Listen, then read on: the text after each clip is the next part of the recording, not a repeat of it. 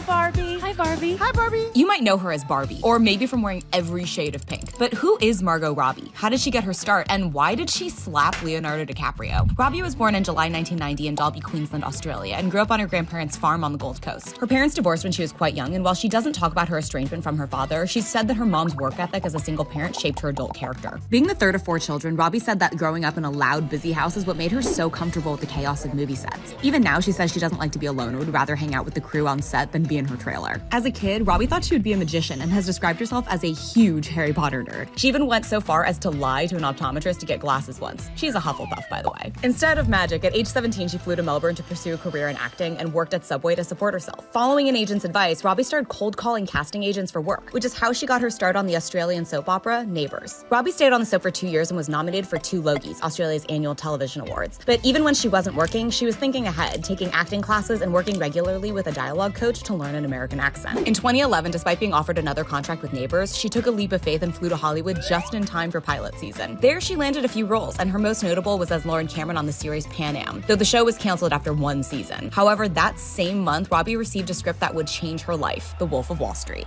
Robbie has said that she thought she blew the audition. First, she was stopped by the casting director who told her to turn around and buy a new outfit before auditioning. Then, when Leonardo DiCaprio started improvising lines, Robbie said she got lost in the moment and instead of walking away at the end of the scene, slapped him across the face, yelling, "F you."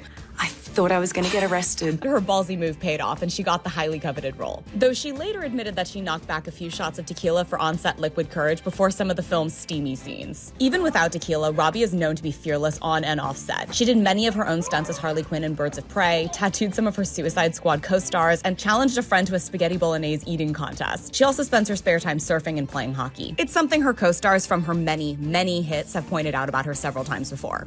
While she's best known for her acting, Robbie's also proven her chops as a producer. She and 3 of her closest friends, including her now husband, founded the company Lucky Chap Entertainment. Their first release, the 3-time Oscar-nominated film I, Tonya. The company focuses mainly on female stories, having produced Birds of Prey, Promising Young Woman, Saltburn, and of course, Barbie. Despite the many successes of Lucky Chap, Robbie has said it's still hard to be taken seriously as a working producer. Her production partners often have to remind people to include her in conversations about finances. But true to form, she's diving into the challenge full force, especially after the success of Barbie. And while she takes a break from acting, I mean, can you blame her after all those press tours? She's using her influence to create films from behind the camera.